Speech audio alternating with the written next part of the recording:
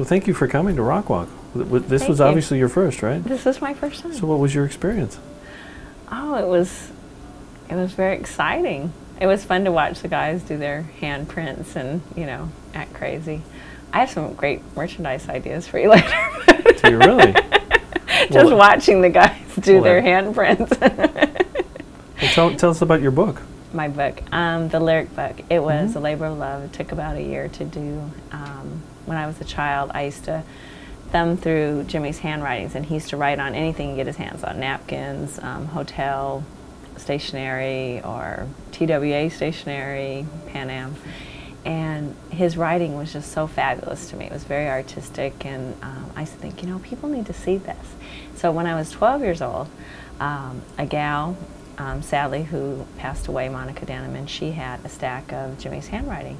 And I'd asked her at that time if she would make me copies of everything, because I knew she wouldn't part with the originals. So she did, and I hung on to them. And it was my dream and vision to put this book together of Jimi's songs in a poetry form, in a lyric form. Because a lot of times when people are reading his lyrics, they're reading them with notes attached. And not everybody can play, but they still appreciate the art in his music. So. Pretty amazing. And I want to thank Guitar Center for carrying my book. Oh. So I had a wonderful time doing the signing here as well. Well, before I leave, I've got to get a signed one. Okay, will do. So it's been out for how long now? Since November. Wow. Yes. And going good. It has gone well, yes. That's awesome. Jimi has been the influence of every rock guitar player that I've ever talked to in I don't know, 22, 23 some odd years in doing a Rock Walk. He was one of the very first Rock Walk inductees, and proud to have him up there. Thank you. So I was trying to think of questions to ask you, and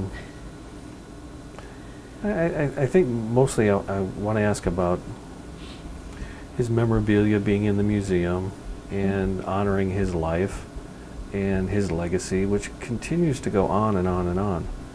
And those are more statements than they are questions. Well, my dad passed away 3 years ago, and one of his visions were to pull all the suitcases out of the closet and stop hiding them. And he said whatever I could do to make sure that Jimi's memorabilia and his costumes and shoes and different things that he wore got into museums and were displayed for people to see.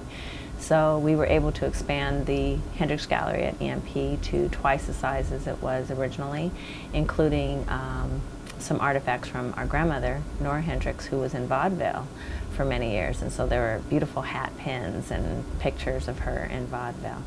And it's really now a journey of Jimi's life, starting from Grandma's life, going to letters from my dad in the service telling Grandma that he's going to get Jimi after not being able to see him for the first 3 years of his life. And just there's touching memories throughout the whole journey at EMP.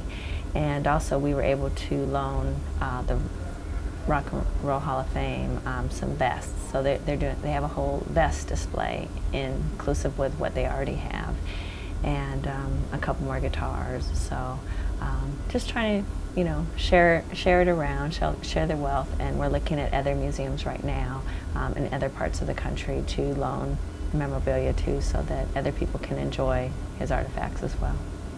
I know we're doing a whole month on Jimi this month, and we try and do that a lot because of his influence in rock and roll. I remember doing a symposium of guitar players, and it was everyone from Steve Lukather to Steve Vai to Satriani, and there were 5 or 6 different legendary guitar players, and every one of them held him up as the influence in their lives, as far as you know, guitarists are concerned. So if I have anything to do with it as far as Guitar Center is concerned, we'll continue that effort too, because he was an amazing artist. Well, thank you.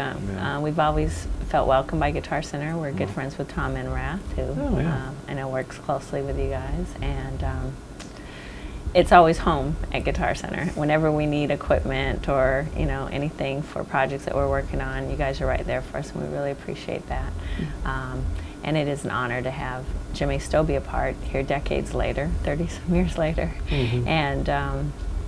And I think for him it would have been a real honor to know how many lives that he touched, because I think that a lot of times he felt very frustrated in his genius, because people didn't quite understand him then, and now people are starting to understand and sit up and take notice, and he's being honored for what he's done and what he's accomplished.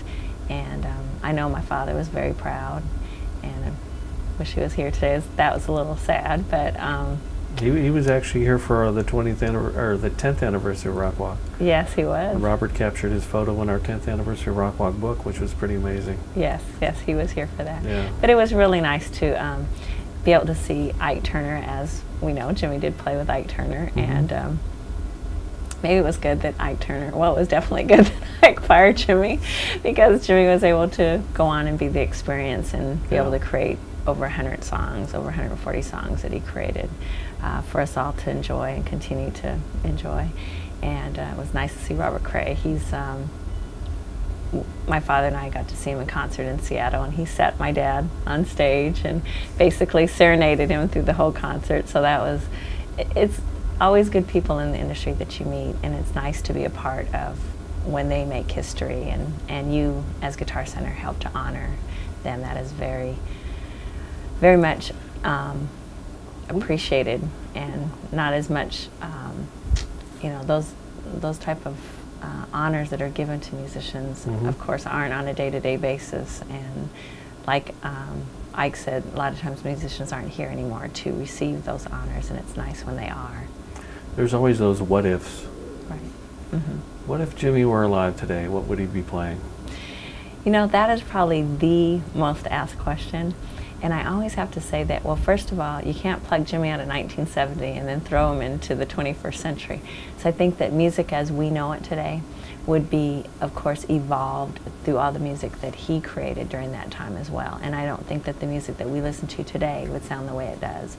And being that he was a real musician who played not only the guitar but other instruments, and Electric Ladyland is an implication of that, where he played various instruments including the bass. I think that music as we know it today would be much different, and I don't think that we would have went through the disco era either. That's my own opinion. Who was he influenced by? Muddy Waters, who we honor today, Mm-hmm. and Etta James, Robert Johnson. He loved blues, and I think that in his growing up time there was a lot of blues, because my father was a landscape gardener. He was working on ships, just trying to make ends meet as Jimi was growing up. And I have to say that I got more of the jazz end, because when I was growing up, my dad was listening to Grover Washington and of course all the Motowns and Bill Withers and that. So I got more of the upbeat jazz kind of songs, where Jimi, my dad had a whole collection of blues, and that's what Jimi listened to. And of course Bob Dylan, he loved Bob Dylan, and was able to kind of evolve a different sound out of Bob Dylan, but using the same lyrics and kind of the same music base. And now, of course, Bob Dylan plays All Along the Watchtower as Jimi recreated it. So he was influenced by a lot of people that I think they were influenced in turn by him. It was just a connection. Such an amazing catalog, and really, obviously, a finite catalog. And yet, it continues to continues to evolve, and Mm-hmm. and it's a tribute to the genius of the music. Well, I think the one thing that the Hendrix family we hope to expose to people is Jimi's genius and what he was able to create in 4 years. He was able to create now over 4 decades of music, and just through recording every moment that he had in the studio, in his apartment, on the road, and we have a huge vault of music. And at first, when we regained the rights in '95, we thought we had 10 years which would bring us close to the end at this point. But now, by being immersed in it and being able to hear all the tapes that he's left behind and all the music and seeing the performances on video, we know now that we have another 10 years. And it's things that people haven't seen before. You'll see Jimi in a whole new light. A project that we're working on right now, I've been spending probably a week every month in LA for the last year working on this project that is going to show the people who Jimi really is. And it's not someone playing Jimi, it's Jimi being himself. Mm-hmm. And I think that when the audience will experience him that way, they'll know who he was and what he was really about, far more than just seeing him on stage or hearing his CDs. So I can't really tell you too much about the project, but it will come out in the beginning of '06, and we're very excited about it because, again, it for people that are here that never got to see a concert, they'll get to see more than that, more than a concert. Who plays Jimi in the Ultimate movie? Don't know yet. We aren't working on that yet. We have so many projects put out where it's authentically Jimi that we're not really ready for that yet. Mm-hmm. And I don't know if you can quite capture Jimi in a 2.5 hour time period.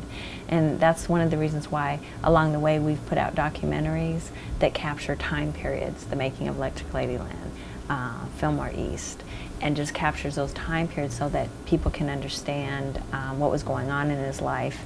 And of course a lot of it is hearing from other people, but also seeing him as an artist in that year or those 6 months. I was told years ago that in this building that we sit right now is where parts of Jimi Hendrix's experience was filmed. Ah. Pretty amazing building. Yes. This building goes back to the 20s. Okay. And so parts of Hair were filmed here also. So every once in a while there's a feeling in here, you know. Mm-hmm. Had a chance to tell Eddie Kramer that same thing. He was doing a talk about recording, and he just got chills, you know, just thinking about that. It's pretty amazing. Well, we're honored to still have Eddie on board as one of our teammates, Mm-hmm. and of course he's still the engineer for all of Jimi's posthumous releases. Mm-hmm. And he's in the studio right now. He wanted to be here today, but we did a tribute concert including Carlos Santana and Mm-hmm. various artists, and so he's putting that together right now for us. That's awesome. Yes. Awesome. Well, Eddie will be part of Rock Walk soon, so. Well, that would be nice, and I'll be here for Eddie. He's definitely a part of that. So thank you for spending a few moments and talking with us, and thanks for coming here, and thanks for the book. Thanks for having me. That's awesome.